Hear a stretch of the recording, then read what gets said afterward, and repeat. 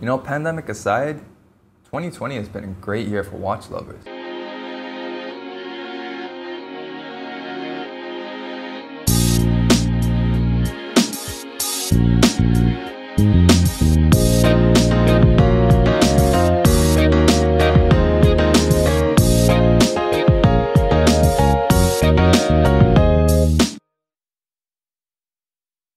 Hi everyone and welcome to Shaluso, and yes, we're talking again about some new watch releases. But before I get started with that, I want to give you guys a quick reminder to leave your questions for my next Q&A episode in the comments below so I can incorporate those into my next Q&A episode that I'm planning. But let's talk about some of these new releases. It is August 29th as I film this, so I'm not talking about the new Rolex releases because they haven't really come out yet, and I already did a predictions video about that in March, so no need to repeat that.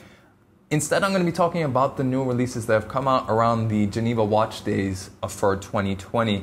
Now, there have been a bunch of different ones that came out, but there's three that I'd really like to highlight. And the first one is the H Moser Cie Streamliner 3-hander. Earlier this year, we were introduced to the Streamliner collection from H Moser Cie. It had this amazing chronograph, Agenor movement, everything linked on center seconds, no sub-dials, fume gray dial, and a completely unique integrated bracelet design that looked nothing like a Nautilus or a Royal Oak. It was very, very Moser, and it had really good reception, and it looks totally distinct. Well, now they've continued on that collection with a 3-hander. And of course, Moser being Moser, they had to pick a cool dial for it, and they gave it this gorgeous fume green. So while everyone's talking about, oh, will the Hulk be discontinued? Oh no. We have an amazing green dial with this already. Honestly, I couldn't care less about what happens to the Hulk if this is the sort of future for green dials. So definitely a great move by Moser. And it's in continuation with what they were saying. They said this is a new collection. The Streamliner wasn't just a one-off. Edouard Milan in an interview was saying that a lot of the reception they got from the original Streamliner chronograph was people who were in that sort of market for a Royal Oak or a Nautilus. They had the money for it, but they didn't want something that was so incredibly ubiquitous. At the end of the day, you don't get much of a feeling of exclusivity when in those sorts of circles, probably they see Royal Oaks and Nautiluses all the time. It doesn't feel as special if you have the same thing as everyone else. Whereas the Moser, that one, the chronograph, was a limited edition. It was limited to, I think, 500 pieces. And it's a completely distinct design. Within this segment of integrated bracelet sports watches, there's nothing like it, and that's something rare, especially in these last few years, as more and more companies have tried to get in on that pie that Patek Philippe and Audemars Piguet have been enjoying with their steel sports watches. On the inside, it has the HMC 200, that's Moser's in-house caliber. It's completely theirs all the way down to the hairspring. They're one of the few companies that actually makes its own hairsprings.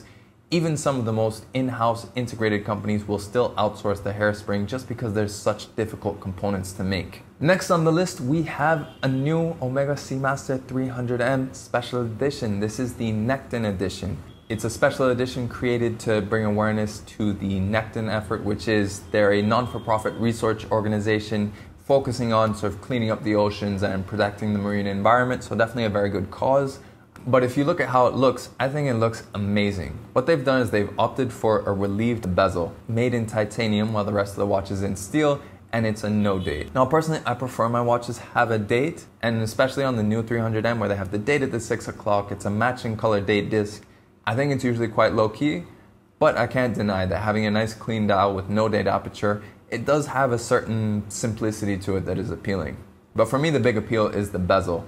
I love how they've really leaned into the 90s history of this Seamaster design. It's really important to remember that in the 90s, relief bezels were all the rage. The original Yachtmaster coming out in 92 had one. The 50 Fathoms trilogy had one. The original Ulysse Nardin Marine Diver had one. So I really like that they've brought it back to its 90s roots, and I think this would be a serious competitor for someone looking at a steel Yachtmaster. If you think about it, Rolex doesn't offer a black dial Yachtmaster in full steel, and they don't offer a no-date Yachtmaster. So a great alternative, and of course on the inside, it's packed with technology with the caliber 8806. It's METAS certified, COSC certified, anti-magnetic, silicone hairspring. You know what to expect from Omega. One thing I will point out though that is a bit of a concern is Omega seems to be going down the same route as they do with their Speedmaster in that they're just pumping out special editions. This new 300M generation is the third generation. It's been around for under 3 years, and they've already had 3 James Bond editions. The On Her Majesty's Secret Service, the one that just came out that looks like the On Her Majesty's Secret Service, but it's in platinum, and of course the No Time to Die in full titanium on the mesh bracelet. And then now they have this Nekton edition. And then you have the titanium, tantalum, and Sedna gold, which isn't a limited or special edition, but it is a material variant they don't produce very much of. And also you have the full ceramic version with the titanium bezel. I just worry that Omega is really just spreading this collection out so much and creating so many special editions that aren't really that special when there's so many of them in such a short period of time as well. I hope they don't create fatigue for this collection. But I'd love to know in the comments what you think about Omega in general producing too many special editions for their watches. And then the last watch that I'd like to talk about is actually the reason I originally was going to do this video. So I think about a week and a half ago, I saw a post on LinkedIn by George Kern saying that there was going to be a new webcast summit showcasing new models, or what I thought would be new models, plural. Much like the one they did at the beginning of the year, where they released the new Chronomat, the Super Ocean Heritage 57, the Navitimer 35, and their respective variants. However, this time around it was just 11 minutes of one model, the Endurance Pro. Now I'll admit, I'm not the target audience for the Endurance Pro. My idea of the great outdoors, especially before lockdowns and COVID, was my run outside to get to the gym. I'm not the type of person who will partake in an Ironman just because I'm not very outdoorsy. It's not the type of thing I would think about when I want to do a workout. But power to the people who do. But that aside, I do think that they've really nailed it in terms of hitting their target audience. I don't know how many pilots are still using a Navitimer. I don't know how many professional divers are still relying on a dive watch like the Super Ocean. However, I do think that this Endurance Pro could be quite useful for people partaking in triathlons and Ironmans. The chronograph obviously is still very useful for them to keep track of things. It has a pulsation scale so that they can keep track of their heart rate. But most importantly, and this is what I'm most excited about, is the use of Breitling, which is a proprietary material that Breitling has made that is both lighter and stronger than steel and titanium. And this is an obvious use for it, something where you would want something on your wrist that is extremely light. Now, will this perform better than an Apple Watch or a Fitbit? Probably not. But I think that for the athlete in this category that still likes watches and wants to be able to integrate watches as much as they can into their life, I think this is a great play. I don't know how big that market is, but it must be big enough for Breitling to bother targeting it. Now, the last thing I'd like to talk about is the way that all these watches were released. Obviously, it's 2020.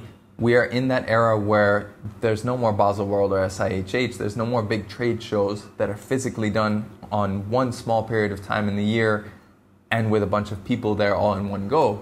They've been spread out. You have Moser, which has released an entire collection that they started at the beginning of the year, and now they're pushing it again later in the year to let that hype and excitement spread out without having to wait until the designated release time that they would have had to wait for with an SIHH or a Baselworld, for example. You have Breitling, which were very early pioneers of this sort of online release, with their original summit earlier this year, and word from George Kern is that we'll have another one before the year's end. I believe he said it was going to be October, or maybe it was December. I'll put a picture up of the comment. And then lastly, you have Omega, which is sort of carrying on with what it was doing last year. They haven't made a huge amount of noise with their new releases, but again, maybe it's because they're focusing on a more intimate relationship with their existing customers or with their ADs. Maybe they're depending more on their ADs to really push the narrative and push the messaging out versus just pushing it through press, through social media, and through big events. In any case, I'd love to know your opinions in the comments below of these watches, which ones you like, and also what you think the future of the industry holds. Which of these sort of different formats have you preferred, or do you want us to go back to something more similar to the pre-COVID era of where it was just one period of the year where we got everything, but there was a bunch of buzz and excitement. And of course, if you like this video, make sure you like it and share it. If you want to see all the infographics and the pictures that I take of watches, make sure you follow me on Instagram at Shaluso. And if you want to keep seeing new videos of watches, make sure you subscribe to the channel and hit that notification bell so you know when my next video comes out. In any case, thanks for watching this video, and we'll catch you on the next one.